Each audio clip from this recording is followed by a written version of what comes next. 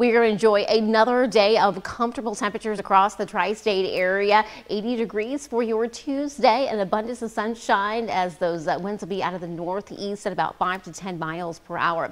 Just slightly cooler overnight with a low right around 57. The wind calms a bit, and then probably the pick day of the week only because it's the most comfortable day with 78 degrees on your Wednesday afternoon. It's sunny, extremely pleasant, but we all know with August, it won't last long. We do have a warm up on the way. We're going to sneak one more day in on Thursday with a high of 81 and lows into the upper 50s. But by Friday, here comes the heat. It returns with those mid 80s, which is about near average for your Friday with lows into the upper 60s. But then check out the weekend. It is going to get hot. We got those 90s back with us. 91 on Saturday, adding into Sunday 94. We'll stick with those low 90s even early next week.